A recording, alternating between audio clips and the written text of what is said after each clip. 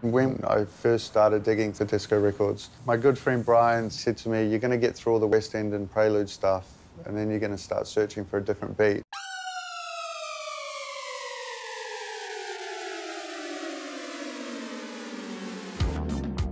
This is the record that I was obsessed about that eventually led me to tracking down Keith Hutchinson, one of the people that co-wrote Zulu Disco. He said to me, oh, did I ever send you the other music that I recorded in the 80s? And I was like, no, please send it through. And he sent it through and it floored me. I probably turned it up a little too loud at the time, and I had a dance around the studio by myself. I straight away sent the email through to my partner in Crown Ruler, Jamie. You know, he had been speaking to me about, he said, oh, look, let's try and put some music out. And yeah, I just said to him, I think I've found Crown Ruler 001. Zulu is our first release. It's a rediscovery. The record came out in South Africa 33 years ago. 34 years ago. It wasn't some private release tape that no one ever heard and didn't make the market. It must have had some radio play, it must have had some traction in the industry because the tune Moga on the cassette was covered a couple of times. Crow Ruler was born a long time before I got involved. It's a brainchild of Jamie Bennett. We do parties, we've got an online record store, we do artist representation, and yeah, we've just launched a record label. The design we're really, really happy with. Graphic design was done by local DJ and record collector Ryan Fraser, and he's got really good taste as well, good taste in music. One of the most important aspects of a release, it's just as important as the content, I think, is the actual mastering. We're very lucky to have a guy named Dan Ellison based in Melbourne. I don't know how he does what he does, but the guy is a genius. So this building, well, this is my workshop down here. It's an absolute clusterfuck of broken technology.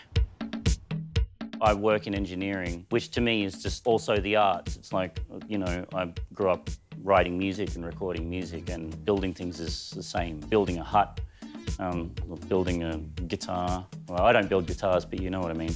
A lot of turntables here from the DJs of Melbourne. Lots of old stuff from, like, yeah. You know, I'm surrounded by old stuff. This is a theme in my life.